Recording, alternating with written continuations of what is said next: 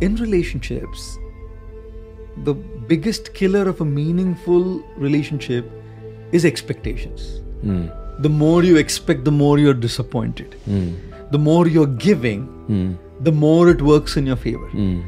And it's very difficult to be giving. It's easy to expect from a person. And why am I expecting from that person? Because my sense of joy, my sense of happiness, my sense of validation comes from that other person. So I'm expecting a lot. Imagine if you were meditating and connecting very deeply to yourself, and you're finding that self-validation, that self-worth, right? And you are not too dependent on it from somebody else. You would be in a position to give more to the other person. 100%. In which case your relationships get better, because now you're not so much dependent. तूने ऐसा बोला तो मुझे अच्छा लगेगा, तूने ऐसा नहीं कहा तो इसलिए ऐसा नहीं हुआ, लेकिन ऐसा नहीं किया, तूने उस दिन फोन नहीं किया, तूने उस दिन मैसेज नहीं किया, तूने उस दिन, you know how it is, right?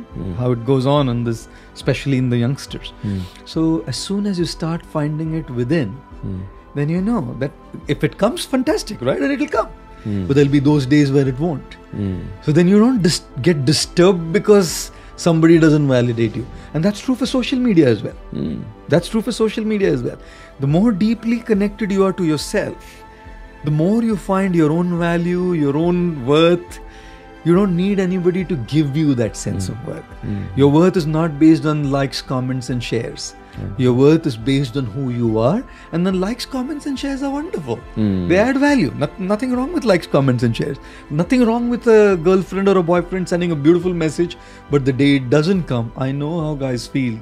The day there is a heartbreak, I know how guys feel.